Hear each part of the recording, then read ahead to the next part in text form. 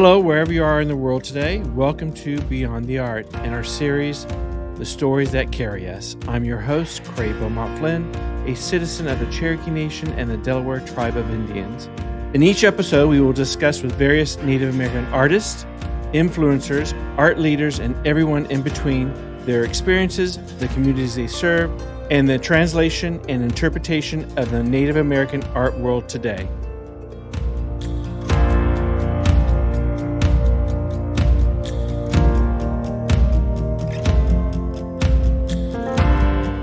Okay. Cool.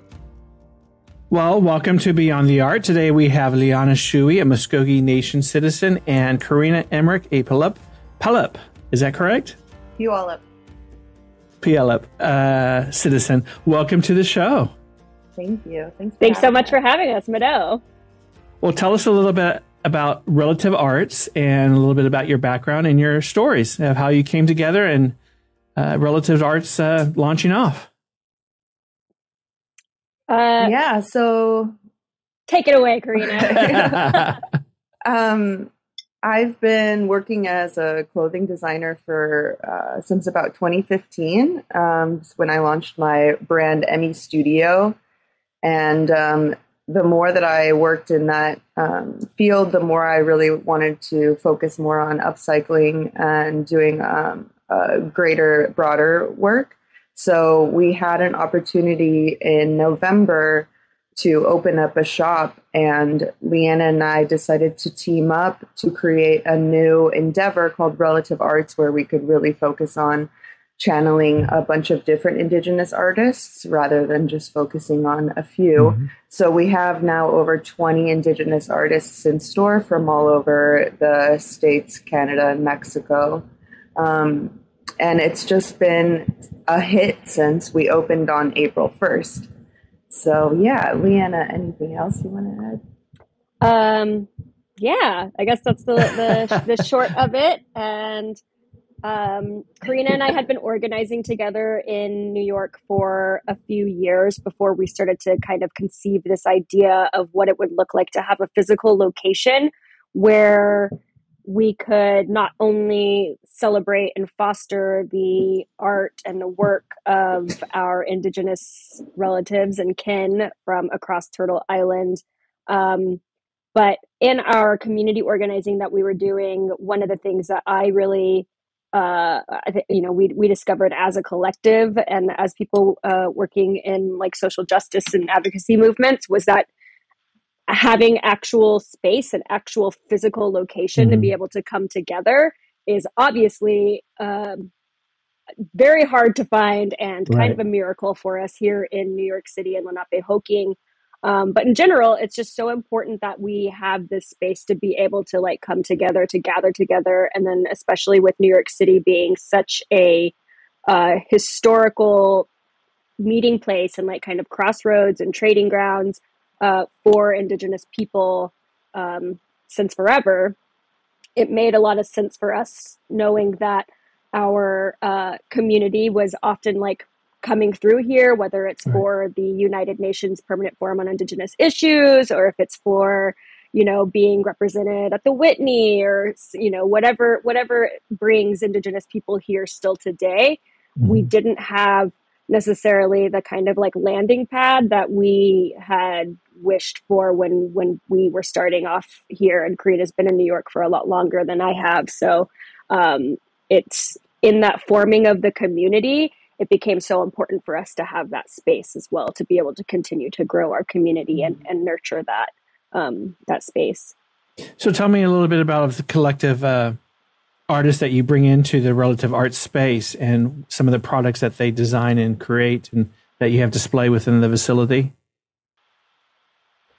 Yeah, we really wanted to focus the shop on contemporary work from some of we have all ages of artists in shop right now, but we have some as young as 16 to in their 50s, and we really wanted to focus on contemporary Indigenous work and bringing voice to our contemporary work now today, rather than being peg-holed often into this historical concept that we're generally put in. So we really wanted to bring up a store not only to represent people who are working today, but the work that's being done today and how innovative it can be. And we also saw a need for representation in Indigenous fashion in New York City as one of the largest fashion hubs in the world. Absolutely, yeah. There's no other store like ours. And it just felt like the only places you could go see some contemporary work would be at a museum. And it's still putting us in this historical context. Correct. So we really wanted to do something that was for a younger crowd, that was for everybody, but that really represented work that's being done today. So we have fashion designers, printmakers, jewelry designers. We have pieces from $5 to $2,000. We have a wide range of work from all over. Poets, we currently musicians. carry people like, writers. We carry some books. We currently carry artists like Jennifer Younger, who's an incredible Tlingit artist. Jewelry maker. We also carry El Tachichi, who's originally from Oaxaca, who lives locally in the Lower East Side. We carry Section 35 from up north. We carry Mobilize from up north, an upcycle brand by Dusty LeGrand. We have so many different artists and a wide variety, and we're hoping to continue to grow those artists the longer that we're around and can create trust in our community and in what we're doing. Absolutely. I mean, create the evolution continues to grow as a culture and a people and our arts. So it's good that there's such an amazing thing that you're doing this. What has been the response from the Native American community and the non-Native community in seeing this? Do they think it's non-Natives, it's more of a novelty item, or are they actually understanding what you're trying to achieve? We've had both, I think, depending. We are 100% a destination spot. So almost every day that we're open, we have people who came there specifically to come there that day. And it's usually our Indigenous relatives, right? Who are really, really excited to come by the shop and see what we're carrying because it's their friends and it's their family. And we also have a lot of non-Native artists coming in to check out what the scene is, because it's not really something that people are super familiar with. When they think they want to go buy Indigenous art, they don't necessarily expect to see a beaded Kirby holding a knife, right? Like some of our more humorous pieces in store. But it's been such a positive response. I can't explain how overwhelmingly positive it's been so far. That's fantastic. Yeah. And I think that it's like so awesome to be able to provide that space and for people to come and be so excited when they enter into the space and to feel so like welcomed. And I would say like the average shopper who comes in, like our typical shopper clientele or whatever is, our typical customer is Indigenous and probably like on their way to the airport, but they like come and they stay a while. Usually they're there for like an hour. Right. Just like we have a couch, we're pretty hospitable. We'll offer up a LaCroix and we will just like sit Not and sponsored. like share stories and talk. Yeah. I know. If you want to sponsor us, I'll take some LaCroix, lifetime of LaCroix. But yeah, so it's just like really has become a space that is a destination, and it's not even necessarily for like the retail aspect of it. We are a community space that just so happens to also sell clothes, kind of like to keep the lights on, but more importantly for us to just like be able to create this space. And then those who don't come as a destination, those who wander in, we have been so held by the local community. We're in the East Village. I guess you might call it like Alphabet City, but it is known as Loisaida. It is a big like Taino, New Yorican community that has been there for so long. And even the people who walk by who have like just lived in the neighborhood for so long, like they kind of come in and like a little bit are like vetting us, checking us out, making sure, and like all respect to that. And they've really welcomed us in. Like actually one of the like neighborhood guys who we see on the street every day and always say, "Hey, what's up?" he came in the other day and was just like, I'm rooting for you all. This is awesome. Like, and receiving that is so cool, for just to know that like we are making our impact and our part of continuing the legacy of the work that the Loisaida community has been doing. Right. I mean, you've become such a focal point, and part of it, I think, is right now we're on the ebb and flow portion of excitement about Native American art and culture, and hopefully it continues to grow and go upwards. So having a space like this where you have a collective, I think, is an amazing show of not just one tribe, but multiple tribes, being 500 plus indigenous tribes in the country. I think non-natives think it's just one tribe. It's like, no, we're multiple people with multiple cultures and multiple heritage. Some of it is interconnected and some of it is just very identifiable to one nation. Have you seen the response and the excitement from other tribal members, from tribes and nations themselves, besides the actual artists from those tribes? Because we have so many visitors on a regular basis, we work with so many different people from all different tribes. I think that a lot of our artists are, it's not just about them as an individual. It's about them being able to represent their own families, their own legacies and things like that, and how they're choosing to put it into a contemporary context. And we see, like you said, we're not a monolith. And like to say what Liana said, we're still a big trading ground. So we have people from all over who are just so excited to see, whether it be somebody from their tribe represented in the store, which is so exciting. I have people coming in asking me what Salish C means, and it's not a question I get often in New York City. So it's really exciting to be like, okay, we're creating visibility and representation, and it's for so many people, and we continue to grow that the more that we reach out to different artists and different tribal nations all over. Yeah, and I think it's just the way that we I don't know, I hate to say like define indigeneity, but like indigeneity to me is open to the diaspora, and I really love that we have representation from north of the so-called colonial border of Canada, and down south and in Central America as well, and people from the Caribbean, like all represented in our shop, and like being able to kind of find a piece of themselves there.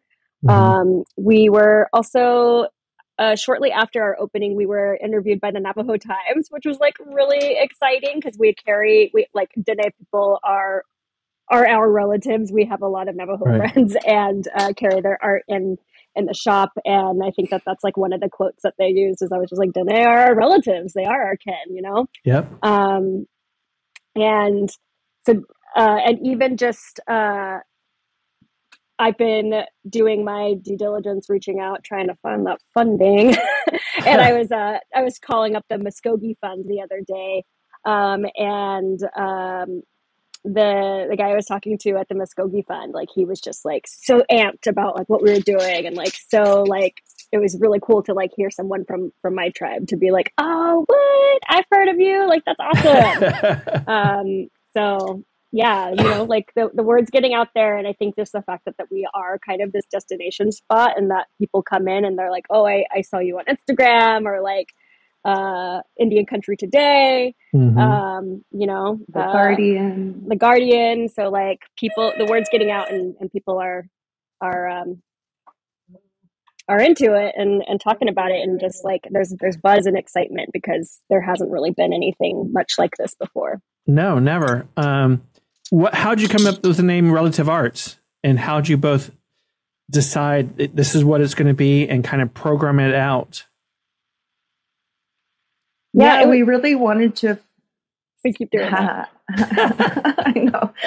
We really wanted to find a term that was a connecting term. We had originally come from a group, direct action and mutual aid group called the Indigenous Kinship Collective.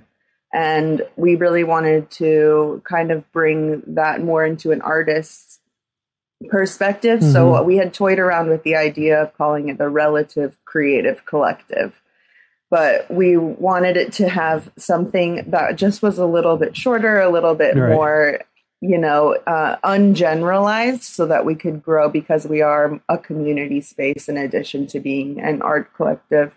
So relative arts just seemed like the perfect term, and it's a great term to invite in all of our relatives. We're all related, and that way we can just really be all encompassing of whoever we want. So we're not putting any parameters around us necessarily, besides just supporting artists and creatives and designers and writers. Yeah. And I feel like, I don't know, I love how relative kind of really like is vague. It's just the relative arts, whatever art you're into.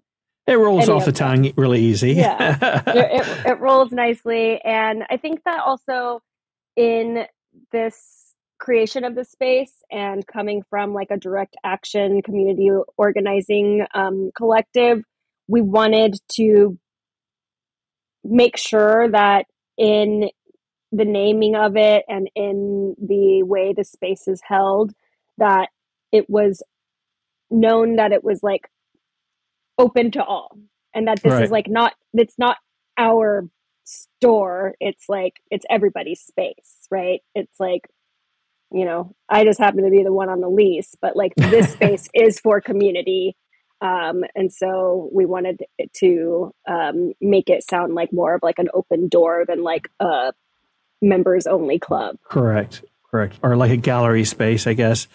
Is there a certain process or onboarding for Indigenous participants to be in the relative arts space? Yeah, that's something that we're developing as we are learning. We're learning every step of the way. So this collection that we started in April was our first collection, and the 20 Indigenous artists were people who are just already in our community of artists.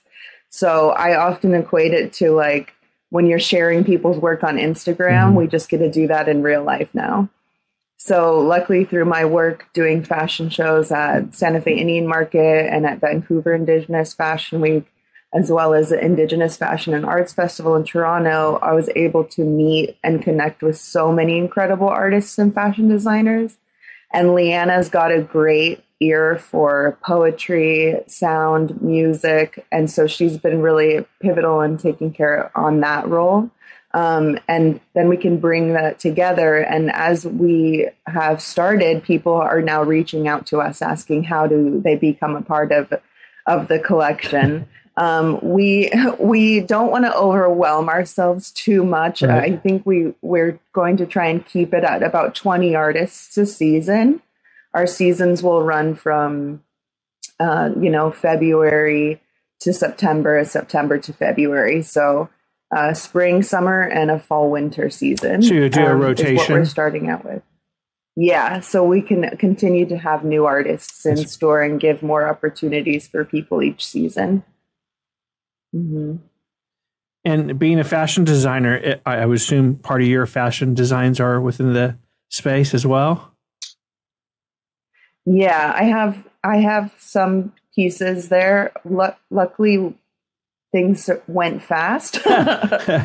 So I'm, trying to keep up while balancing running the business. But I have exciting plans to continue to use and utilize this space for my own fashion as well. And in addition to it being a store, it's also an open studio. So I can work from there when people come visit, and they can see the work that we're putting in the shop actually being done. And right now we're working on cutting our first relative arts upcycled collection. So we'll have an in-house collection as well. Oh, fantastic.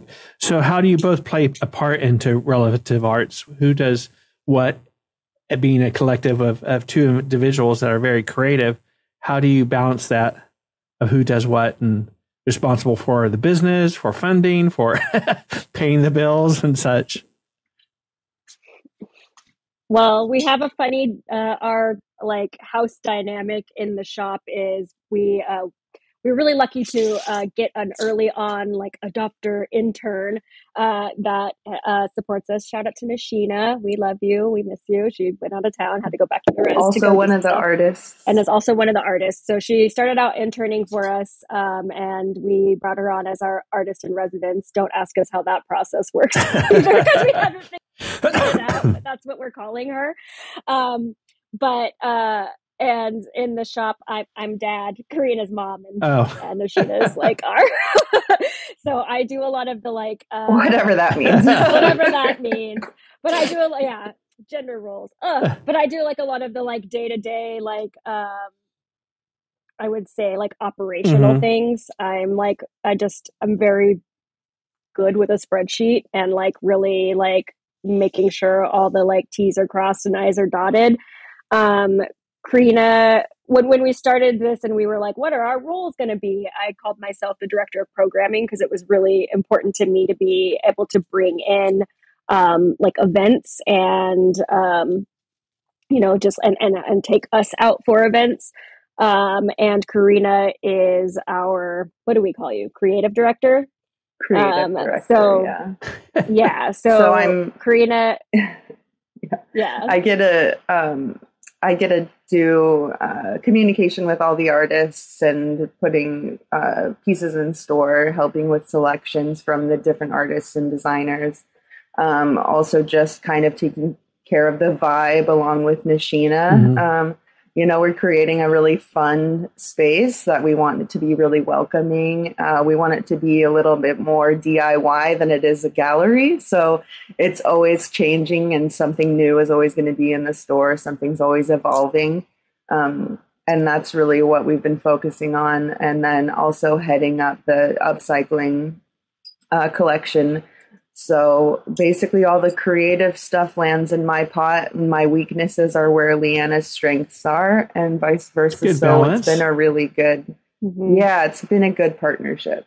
Yeah. And I think that like also just like worth mentioning, because something that I'm actively like working out as I'm deep in this endeavor is we have come from a background of community organizing. And while we recognize that our the current way the world works and whatever this country live in is capitalism, we must, exist in it to survive. We're also trying to navigate how to create a praxis of community reciprocity. So it's something that I'm developing as I go, but we're not, we don't have any like huge funders. We're in our looking for like working capital and stuff. We're really trying to make sure that we are remaining like aligned with our personal ethos, and like we will not be accepting any donations from big oil companies or anything like that. That's good. We're definitely grassroots. We are definitely grassroots, and are we are a small but mighty team who are just trying to figure out how to kind of like navigate these spaces in a new way that can uplift our Indigenous community and artists and not be extractive. And maybe even, with the greatest hope, building a bit of a roadmap in how we can engage in uplifting one another without having to be beholden to capitalism. Well, what you're doing, I think, is phenomenal. Is there other, you think tanks or startups that have approached you and seen the tremendous success you've had in such a short amount of time? It's like, oh, we need to do this in Chicago or LA or, Florida or other areas where there's a large amount of indigenous communities, besides obviously Oklahoma that has a large set community. Has there been other startups or think tanks that actually approached you and said, we need this in our community? Or are you thinking about actually opening up a secondary, third? Oh, she just raised her eyebrows. There's other we've gotten to see some other more contemporary Indigenous places and spaces up in the north that are already doing some contemporary Indigenous stuff that's been really exciting. And it's not something that you see a lot in the States. There's not a lot with that right now. So we are always thinking about what is next. Liana, of course, is from Oklahoma. I'm originally from Oregon. My family's in Washington. So we have opportunity to expand if we wanted to. And I think that's something that would be really exciting for the future. But as far as people asking our advice, I think we're still figuring it out ourselves. But we'd be happy to give any advice we could if it was worthy. Mm-hmm. Yeah. And I think that people would like they are excited to see this. I think it's really important that kind of like our flagship or whatever shop is here in New York City, because it, not just that legacy of New York being a trading ground, but just very much considering the fact of, how we are not on our traditional homelands. My traditional homelands would be like Georgia. So I don't even get to be there because of the Trail of Tears. We very much, I think, just like bring in our identities as urban Indigenous people living on Lenape land, and what that means, and for us all to kind of like be convening and here at this like moment in time. So it would be really awesome to be able to take something like back to our homelands and like and grow it there. But for us in our like urban Indigenous journey, this makes a lot of sense for us. You mentioned up north, Korina. Do you mean Canada? Yeah, I feel like that there's so much more representation up in Canada than there is in the States. And it's really inspiring. People like Sage Paul inspire me all the time, and the work that she does up there, and to promote different artists and vendors and fashion designers. And I see just that opportunity for us to be able to do that here. And again, saying, that New York is one of the largest art hubs and fashion hubs, that we should have that representation here. Yeah. Also, my little fun factoid in my day job, I'm a educator at the New York Historical Society. And I'm the one who I love to find all the little factoids and stuff to deliver. So my most recent one that I keep delivering is, did you know that in the most recent census that I think it was 2% of the population of New York City identifies as Indigenous, which shakes out to about 180,000 people who identify as American Indian or Alaska Native. So that's like bigger than the city of Tulsa, right? Like full of Indigenous people. And that doesn't even include like Taino people, right? Like if they don't, or people who don't check that box in the census. So we have a quite large community to serve here. And it's, like we get stuff too. We get stuff too. What is the largest tribal nation artists that are actually participating with relative arts? Are you getting more Iroquois, or are you getting more Southwestern or Seminoles, or any particular that is being really represented within the space? Or is it pretty much an influx of just a variety? We have quite a variety. Yeah. Now I'm thinking about everybody. We have people who are Salish to Cree to Ojibwe. Mohawk to Ojibwe to Dene. We have a few Dene artists, but very different practices. One's a Kiani, it's like apothecary, wellness, health apothecary kind of brand. And then we also have our friend who does jewelry that says like Res Kid, so like two very different Dene artists represented. It's not Demian, necessarily in a singular poetry, box, right? Yeah, Demian Deneyazi, who's a writer, artist, poet. Yeah. So besides of these artists and participants displaying within the space, do you also create like a maker space for them to come together and work together and create their artistry? or is it something down the We road? do, yeah. So our artist in residence right now, Nishina Loft, who is from Tyondenega, she is usually seen in store beading, and we have a sewing machine available. So we do have a workspace that I always dreamt of if people were coming in for New York Fashion Week, that they would have a space provided to do model fittings, to do last minute alterations if that's needed.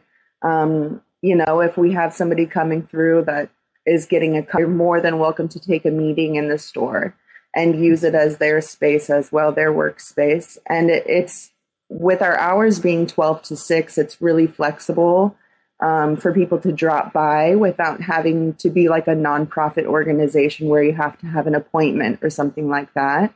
So it's really cool that we just have a kind of an open door policy right now for any artists and makers that are coming through, and anybody who would want to come by to show us their work, that open door policy for that as well. And yeah, we're always excited to meet new people. So what's the next phase? What's next for Relative Arts? I mean, you're still, I guess, in growing stage, but I mean, you're doing such a phenomenal work and such emphasis on providing a collective for Indigenous artists. I mean, I think Liana's, I can see her head spinning. I'm like, we have a new development that just came up on Saturday, Liana. I don't know if you want to talk about that, but it's pretty exciting with Rosa. Oh, yeah. That did come up. I got the email to prove it. Well, yeah, I mean, we are really like excited for Relative Arts to kind of be able to do and be and help hold and create like whatever it is that our community wants and needs from us. One of our friends who we were organizing with, we met through organizing here. She's Chamorro from Guam, and she is a phenomenal musician and has recorded a new album and has been trying to get it put out by someone who is not like a overbearing white dude, which is so often what it is in the music industry. I worked a lot of time in the music industry, and so know it pretty well. And we were talking the other day, and she's like, I really just like need like a label who will like write, like printed by whoever. And I said, like, it's actually been my dream. Like, I like went to college, I went to university in Portland, and I went with every intention of starting my own record label. So I was like, oh, so Relative Arts Records might be a thing. And that's very exciting. And then we are also working towards developing New York's first Indigenous Fashion Week that we're going to try to have go off in February during New York Fashion Week this year, because it's just ridiculous. Like we said, New York is one of the biggest like fashion hubs of the world, and the fact that there's Indigenous Fashion Week in Vancouver, there's one in Toronto, Indigenous Fashion Arts in Toronto, there's Santa Fe Indian Market. Why? How the heck has New York City not started this yet? So we're also currently developing that. We've got some pretty like big projects kind of coming down the pipeline that we're really excited to get our hands into, but while also nurturing our tiny little space in the East Village where we're all always got to dream big. You always got to dream big. That is fantastic. Oh my. Yeah. Got to keep us up to date on that. So this is kind of a silly question because I can see the response from both of you sometimes. What motivates, inspires both of you?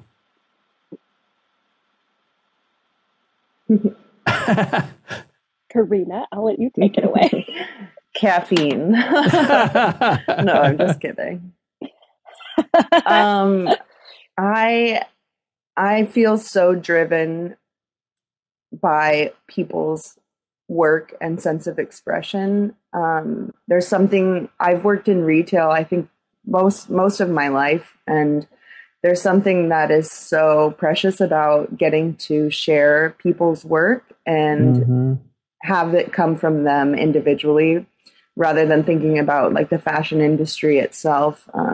Having sales directly from the artists is so inspiring and motivating to me every day to find new work and also keep up my own work. And I'm just so honored to be in community with everybody that we're in community with right now. And that's definitely what drives me every day, is to continue to build those relationships and that trust, and build something beautiful and amazing along the way, which is relative arts and whatever that kind of transpires into. Yeah, same. I'm going to be a little cornball for a minute and say, Korina, you inspire me. It's like, so like my constant refrain in this endeavor is that I am nothing without my community. Like at the end of the day, I make, my own art and do things for myself. But at the end of the day, like doing the like operational stuff to make relative arts be able to blossom so that I can support my amazing community who has been out here doing this, like is everything to me. It's like why I keep going. It's the people who come into our store and say like, I'm so grateful that you're here. And like, this is the last thing I'm doing on my trip. And I needed to make sure I came here. I saved all my like pennies to like come here and be able to do whatever. Yeah. Like that's really what does it for me. And and I think that there's just like, I'm trying to find, I've been having like my own little crisis lately because I'm like, what am I doing? What do I contribute? And I had a really nice conversation with my friend the other day who told me that maybe I'm just a Renaissance woman, and I get to like, the fact that I get to like have this space and hold this space and uplift other people in whatever it is that they're doing is like, is enough. It's like its own art. And so I'm trying to like remind myself that that's an important role in all of this too. So yeah, it's just like I wouldn't do any of it if my art friends weren't all just dope artists. Well, I think what you're both doing is motivational and inspiring to others to be involved and to, test the waters of their craft or their artistry. So congrats and applause to both of you. I mean, you're inspiring me thoroughly. I mean, besides the recording and Fashion Week, what else is coming up in the next few months for Relative Arts and the two of you?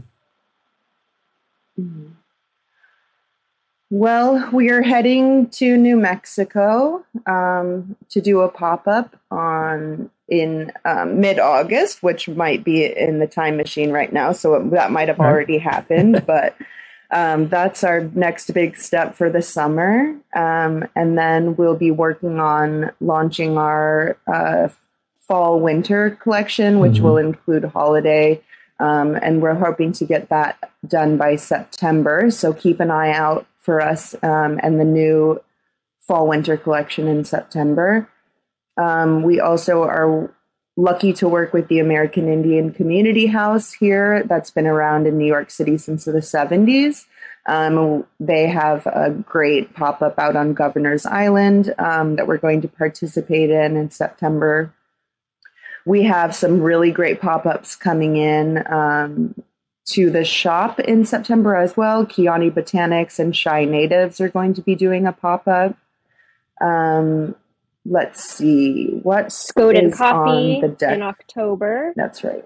We're very excited about and that. And then also Indigenous Peoples Day is in October as well. And we generally, a lot of New Yorkers come together to go out to Randall's Island to celebrate Indigenous Peoples Day.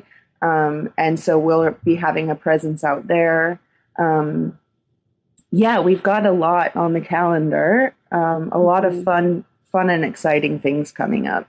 Yeah, and I'm just like really excited to see what comes out of our time in New Mexico, which will already have passed by the time this is airing. But I love just like thinking about how it's an opportunity for all of us to come together and actually like spend some FaceTime together and like see each other and continue to grow these relationships and, you know, meet new people. So I can only imagine like what will be a brewing, you know, after Swaya and the Shy Summer Market that's taking place. So in such a short amount of time, what has really surprised you at the overall response? And what are you surprised that you haven't received the response that you thought, oh, this would be quick to action. Oh, we'd get on the cover of this, or these people would be reaching out to us, but haven't. I guess the trial and tribulations. There's so much I want to say, but I don't want to throw shade at anybody.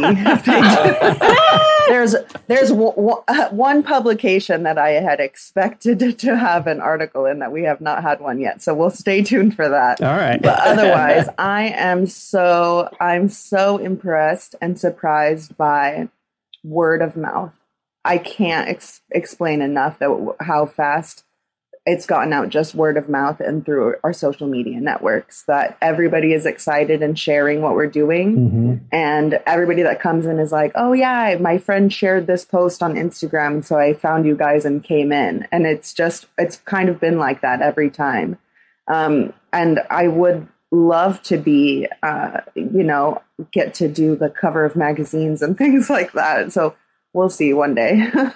Hey, you know what? I am just amped that we have been featured twice now in Indian Country Today, and that was like our first like official publication was just like when we sent out our press release about our opening, and we were covered. We were a little blurb under Jason Momoa. So once we are above Jason Momoa, there you go. Then we'll know that we've made some progress, but. No, it's been really awesome. I love like all the coverage that we're getting like from places like Indian Country Today and the Navajo Times and this podcast. And we did Broken Boxes podcast with our friend Ginger a couple of months ago, and that was just like really a joy. It's like obviously we want like the big hitters, the heavy hitters to like, you know, come and give us our flowers, but it's just kind of this like natural organic like growth that we've had in the opportunities that we've been able to, again, just like work with our community, like Broken Boxes podcast. I'm like such a huge fan of Ginger. I love that podcast. And the fact that she got to like come and sit in our living room and just like hang out with me for a few hours in my living room was so fun. Yeah, I think that like the thing that I feel like I'm always, as the operational person and the person who's always thinking about the you know, how we're being held back and we haven't been able to see, like, we haven't been able to grow at the rate that we are ready to like break out and do it. So I will say that as far as it's like capitalism, man, it's so weird because you see all the time these like stories of like Little Miss Muffin's Bakery, just two gals from wherever, and they like got on Shark Tank and have like a bajillion dollars to like start their thing, and they're just like take off and they're in Target, and like no one has come to us yet to like be like, this is really great, let me just give you this. So we are really like, you know, surviving on like kind of a week by week, day by day.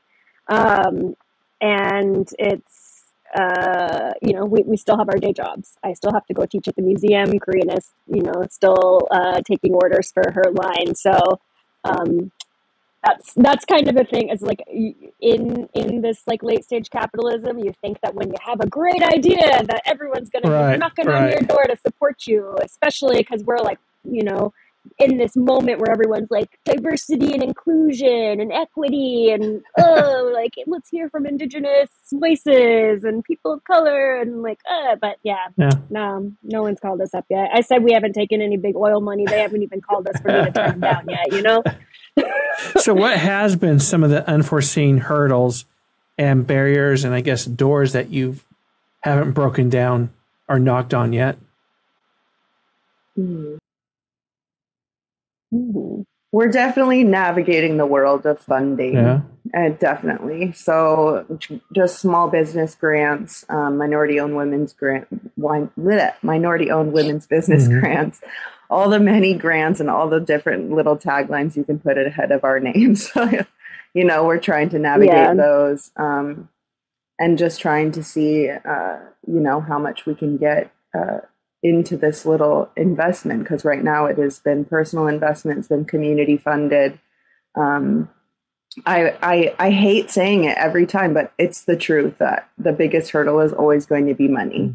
It's just going to be, New York is expensive. I say it costs $50 to cross the street. So, you know, navigating through this space, I mean, if we need to catch an Uber, you know, it's like outrageously expensive. So we're still navigating that. That's been our biggest learning curve. But Liana's been really, really pivotal at making those phone calls and getting those answers, which I might have a little bit more anxiety around doing, that she's got a lot more power behind her. So it's been really helpful. So interesting to navigate, though. I guess if like we were going to offer any like unsolicited advice right now, it's one thing that I've learned that I had no idea about. I had never started a small business before. We decided to officially come together as an LLC, and just even, you know, and we made that decision consciously to like not be a nonprofit, because the nonprofit industrial complex is like a whole other bag of snacks.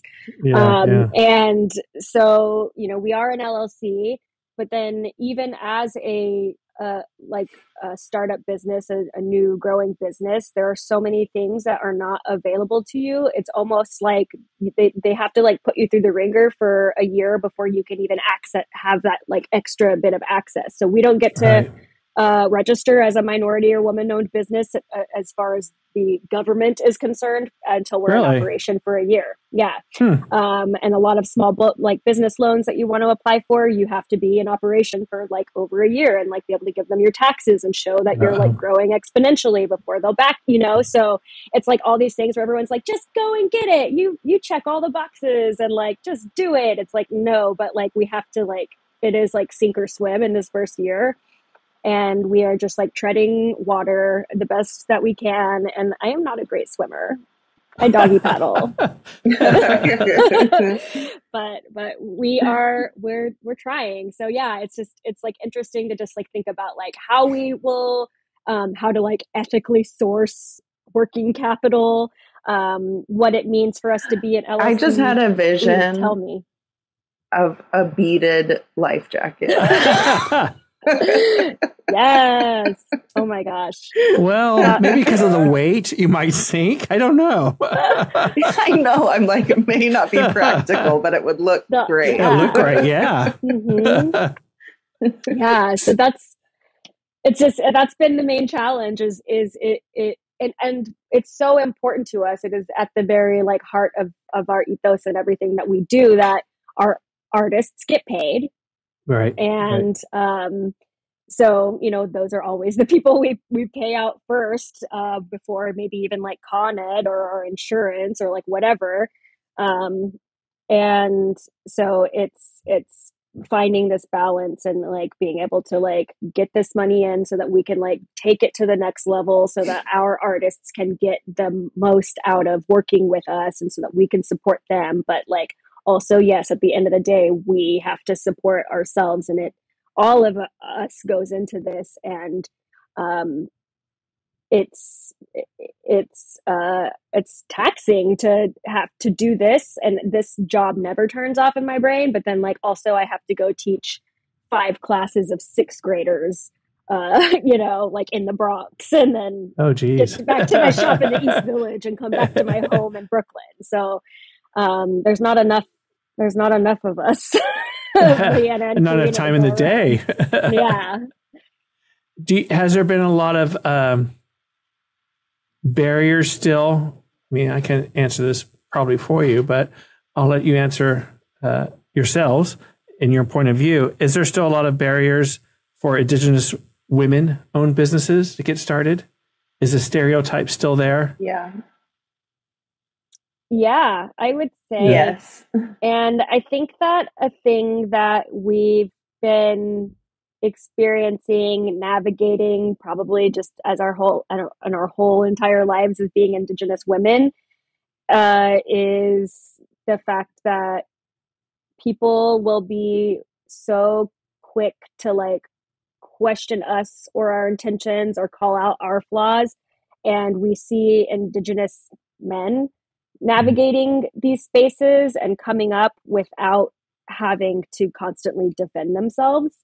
And that is something that's pretty just like frustrating to navigate. Yeah. It's unfortunate. Sometime this world has to change and recognize women are the stronger sex. It's a fact. No. They bear a lot, and I think that my own point of view, I'm throwing it out there. Who are you surprised by the accolades? It's like, oh, we didn't expect to hear from those people. Wow. The Guardian was huge. Yeah. Like that's, yeah. I think that really hit me. They came to opening day. Yeah, they came to opening day, and I thought it was just going to be like a small little thing, and like just a little quick piece or whatever. But like we ended up being the new faces of small business, and it was like the relaunch of this entire like article series. So we were kind of like the first one when they're like really relaunching it. They came to the shop we got like multiple interviews. They came to the shop to do like a special photo shoot with us. And that was like the biggest thing that I've ever had in like my career. And I think it really hit me when my friend who lives in Prague in the Czech Republic, I spent a few years living in the Czech Republic, so I've got weird friends everywhere. And my friend Connor, who lives in Prague, hit me up on Instagram with a screenshot and was just like, well, look what I just saw while I was having my morning coffee. And like I had made it through his like news feed without him seeing it from me. It just popped up, and I was like, "Dang, okay." You're global. So, you're global, and you didn't even know it. Yeah. Right? So the pop-up you mentioned, you're going to have a few pop-ups touring around. What actually constitutes a pop-up, and who's participating in those pop-ups? Yeah, we were really lucky to get the go-ahead from the artists in our store to travel with their collections in order to do pop-ups here and there and just bring more attention to what we're doing in the shop. So we're traveling all the way to New Mexico with over 20 artists and a lot of insurance. and then we'll be doing some pop-ups in New York to just get the word out. But we just recently did a pop-up at a film fundraiser for our friend who was a Tisch graduate, whose name's Shane. And it was really, really successful. It was all different kinds of people who were attending this film screening and supported the work that we were doing, and were really excited to see us there. And a lot of those people hadn't had a chance to stop by the shop yet. So in any instance where we can kind of get out to where there's people, we're going to try and do our best to do that, to make sure that we're representing everybody, as well as we can be, and to be bringing the shop to the faces of many people. Fantastic. Mm-hmm. Well, ladies, any closing comments as we wrap up? You can follow us on Instagram at Relative Arts. Yeah, it's at Relative Arts NYC. And then any emails can go to info@relativeartsnyc.com, and our official website is relativeartsnyc.com. Mm-hmm. Yes. And if you find yourself in New York City, Lenape-Hoking, come and visit us in the East Village. We're on 10th between B and C. Our address is 367 East 10th Street. And definitely follow us. I think the way to find our most like up to date what we're doing is on Instagram. And maybe if we can catch a little time once we get back from New Mexico, we're going to be working on launching our online store. Fantastic. Well, I'm excited to see what's ahead for Relative Arts, and from you too. It's been a joy, and you're phenomenal what you're doing. It's very inspirational. So thank you for coming on the show today. Thank you, Mado.